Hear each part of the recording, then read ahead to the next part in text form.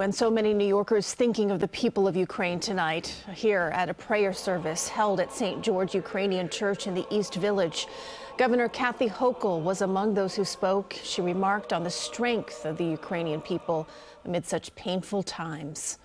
Yes, we've seen the Ukrainian people under attack by Putin and the army, but we have seen them stand tall against tyranny in a way that inspires the rest of the world. And the Ukrainian Museum also held a vigil tonight. It featured artists, poets, and musicians performing works by artists from Ukraine.